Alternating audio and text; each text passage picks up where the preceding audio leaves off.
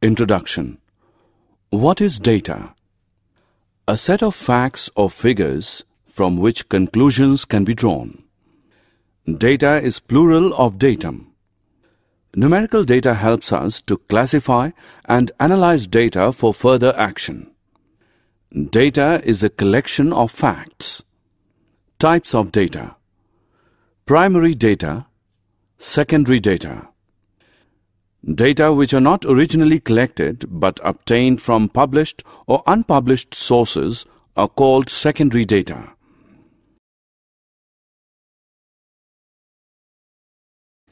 Objectives.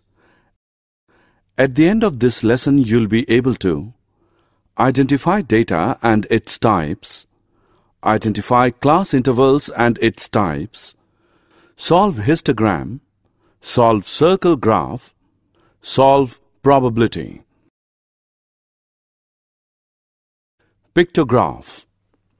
Representing numerical data by using pictures or symbols is called a pictograph. Pictographs are easy to read, express large number of data, but cannot express exact values. This is the pictorial representation of games selected by people in a colony.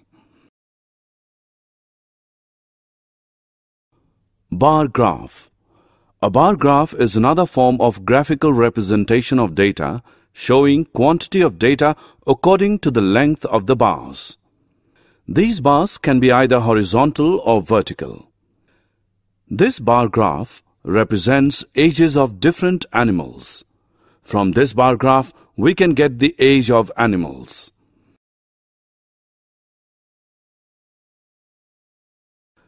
Comparison of data. We can represent two sets of data in a bar graph. This bar graph shows average monthly expenditure in 2006 and also in 2007. This type of graph is called double bar graph. We can compare two sets of data using this double bar graph. Frequency distribution. Types of data. Raw data. Raw data is a collection of initial observations not yet organized. It is the information we get when we do survey. It can be classified into two types: discrete data, continuous data. Discrete data.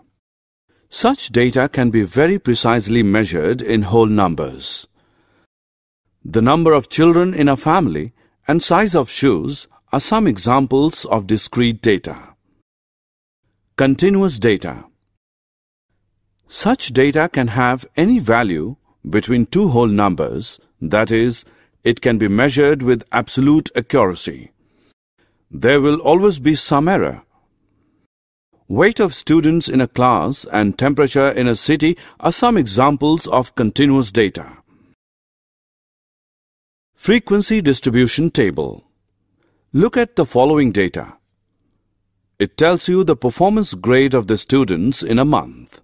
6, 5, 6, 9, 7, 4, 2, 4, 7, 8, 3, 4, 9, 8, 2, 3, 5, 9, 7, 8, 9, 7, 5, 6, 7, 7, 4, 4, 7, 8, 3, 4.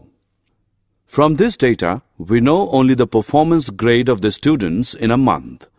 Let us form a table as follows. This table shows clear picture of the given data. From this table, we come to know the number of students in each grade. This table is known as frequency distribution table. The number of times a particular observation occurs in a given data is called its frequency. A frequency distribution shows how frequently a particular item occurs in a group. Frequency distribution table using class intervals. Example. Given below are marks scored by 30 children in a class in mathematics.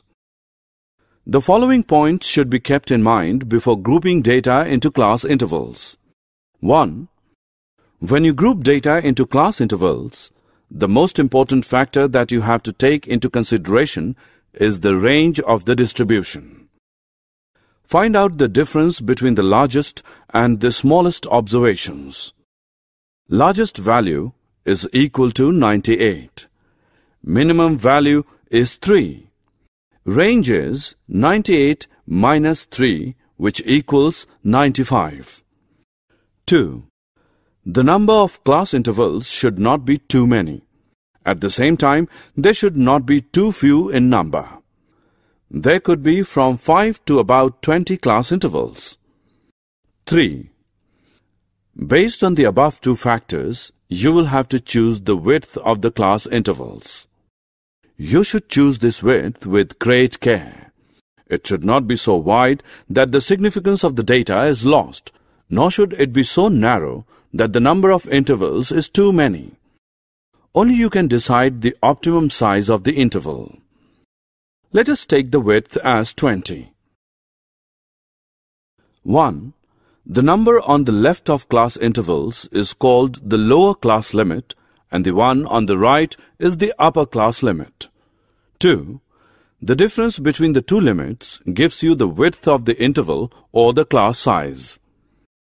The mid-value of each class interval is called its class mark. It is obtained by adding the lower and upper class limits and dividing the sum by 2. For example, consider the interval. Lower limit of the interval is equal to 20. Upper limit of the interval is 40. Width of the interval is equal to 40 minus 20, which equals 20. Class mark is equal to 20 plus 40 upon 2, which is equal to 60 upon 2, which equals 30. By looking into the table, we can get some information. 1. Number of students who scored less than 50 marks. 2. Number of students who passed. 3. Number of students who scored above 80. 4. We can identify the performance of the class. The method of classifying data into class intervals is called grouping of data. Two different types of class intervals. There are two different types of class intervals. 1. Overlapping class intervals. 2. Non-overlapping class intervals. Non-overlapping intervals like 0 to 19, 20 to 39, 40 to 59, etc. are so called since the upper limit of the previous class and the lower limit of the next one are different. This kind of class interval is only useful for discrete data. In overlapping class intervals, the upper limit of the previous class is the same as the lower limit of the next one.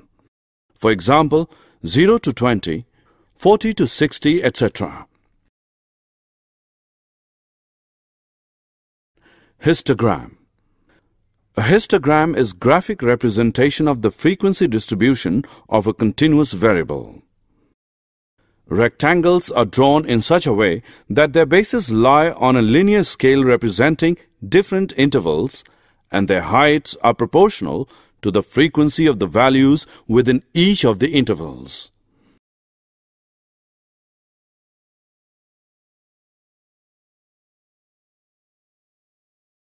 Example. Given below is a frequency table and the corresponding histogram showing the number of employees in a particular factory according to their income. Solution. Frequency table showing 100 employees in a factory according to their income level. If you have a good look at the histogram given above, you will notice that 1. A histogram looks like a bar graph, but there is no space between one bar and the other. 2. The histogram has a title. 3. On the x-axis, the class intervals of the grouped data are shown. What the distribution depicts is also written below it. 4. On the y-axis, the frequencies for each class interval are shown. 5. On both the axes, suitable scales are taken. 6. The heights of the rectangles drawn are proportional to the frequencies of their classes.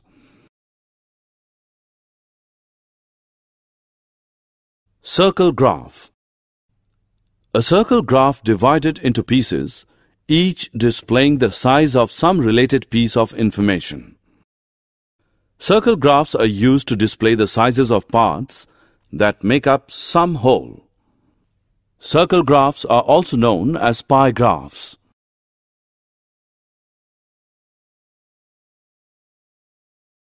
Example 1. The favorite colors of students in a school is given in the following table.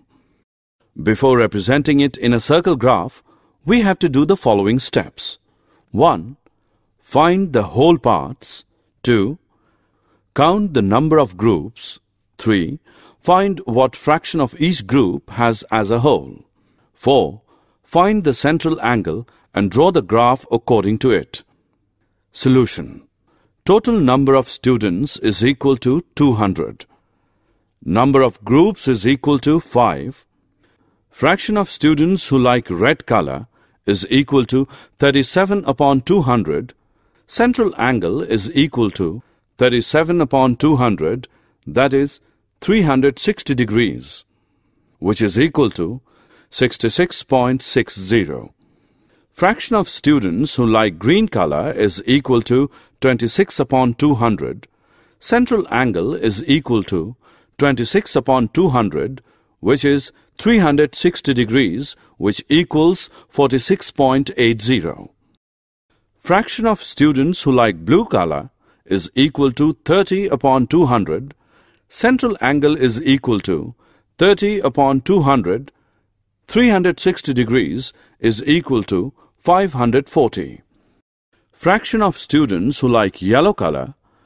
Fraction of students who like yellow color is equal to 39 upon 200. Now central angle is equal to 39 upon 200. 360 degrees is equal to 70.20. Fraction of students who like pink color is equal to 68 upon 200. Central angle is equal to 68 upon 200. 360 degrees is equal to 122.40. Summary. Let us summarize what we have learned. Raw data is a collection of observations which are not organized. The difference between the highest and lowest observations in a data is called the range of the data. The number of times a particular observation occurs in a given data is called its frequency. A frequency distribution is a table that shows how frequently a particular item occurs in a group. When the number of observations is high, the data is grouped into convenient class intervals. The difference between the upper and lower class limits is called the class size. The mid-value of a class interval is called the class mark. Class intervals may be overlapping or non-overlapping depending on the type of data collected. A histogram is a graphic representation of grouped data. It consists of rectangles with class intervals as the basis and the corresponding frequencies as heights. An experiment is a situation involving chance or probability that leads to results. An outcome is the result of a single trial of an experiment. An event is one or more outcomes of an experiment.